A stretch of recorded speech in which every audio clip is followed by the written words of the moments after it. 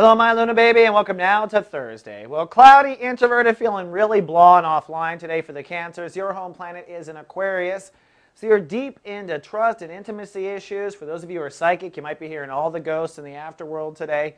With your home planet, the moon, in Aquarius, you got your ear to the ceiling, basically, but it's your ear is to any boundary anywhere. Now, this makes you very randy if you're in a safe, nice ability to connect to someone on a sexual level. This also makes you feel very vulnerable if you don't feel like your walls are up. Could go either side of the moon.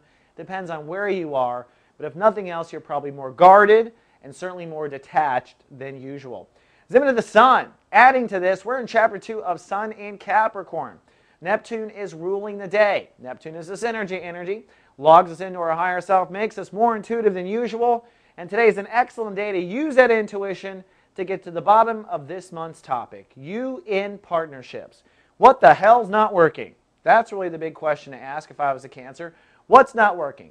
Why do I keep attracting this pattern? Why is it that guys like this always ask me out, but guys like this never ask me out? Why is it that everything goes fine for the first 4 months and then sabotages? And asking the question why is great on a Neptune day. You will see the patterns. You will see the big pictures.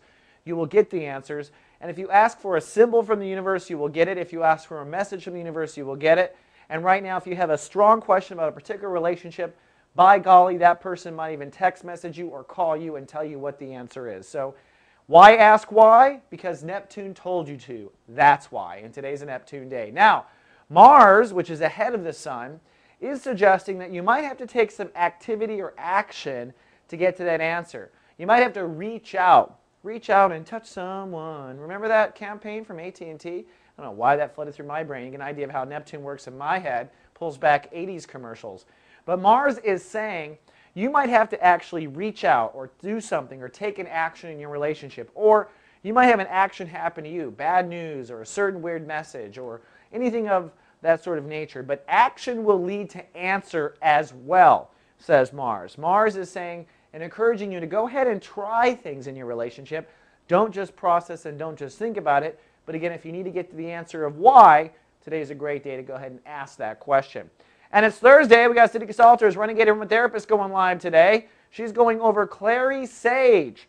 You probably heard about Sage. Sage clears a room of bad spirits and bad energies and all that sort of thing.